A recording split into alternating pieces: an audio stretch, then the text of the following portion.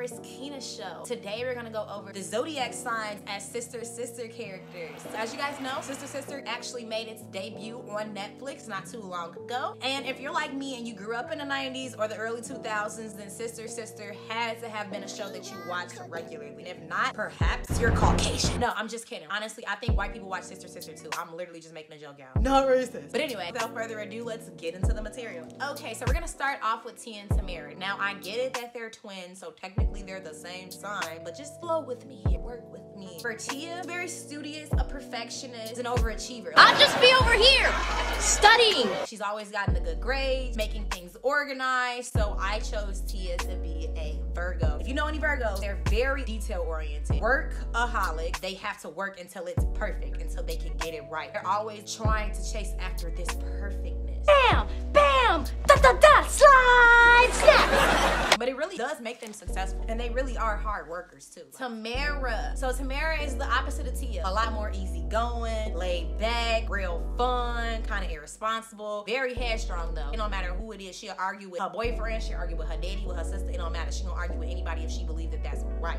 You got a funny way of showing it. Well, that's only because I know how good you can be. Well, then why didn't you say that? Because you argue with everything I say. I do not. You do too. You're doing it now. I chose Tamara to be none other than the almighty Aries. I see so much of myself in Tamara because I really can be very irresponsible, I will admit to that, but very impulsive and fun. Like, I literally get the party going, and I feel like that's how Tamara is. Tamara gets the party going, and that's how Aries are. But they do make irrational decisions off impulse.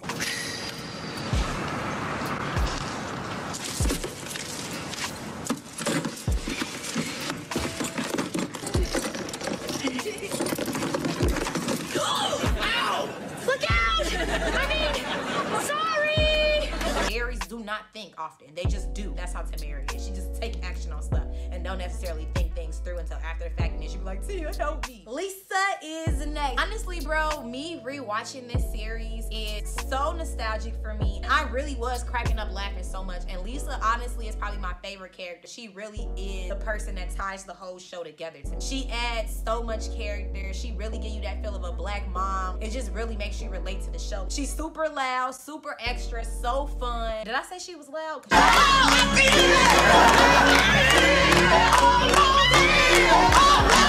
She's really loud. Very passionate, very caring, very loyal. A little bit on the aggressive side. Sometimes you might want to watch out like, damn, Lisa, chill, relax. A very strong-willed woman. So I chose her to be none other than the Leo, the almighty lion and king and queen of the jungle. Honestly, Leo are probably one of the strongest signs in the zodiac, and I really do feel like that's how Lisa is. She was one of the strongest characters on the show, strongest actors on the show. Like, she is the person that made the show what it was, in my opinion. You know, she can be very loud and noisy and attention-seeking, just like Leos. And everything that's mine! Mine! Mine! Mine! But she's also very caring and loyal on the other hand. I really love Lisa. Ray is next. So Ray is a little bit of a, you know, cross your T's and dot your I's, a little bit uptight sometimes, but he's always giving such great fatherly advice. He's a very great father figure. It's time that you took your life back, because if there's anybody who deserves happiness in this world, it's you. Very balanced, always wants people to see both sides of the spectrum. Let's look at both options here. He's very refined and likes the finer things in life. So I chose him to be a Libra, because Libras always are about keeping the peace, maintaining balance. You know, I was just telling the girls that looks aren't everything.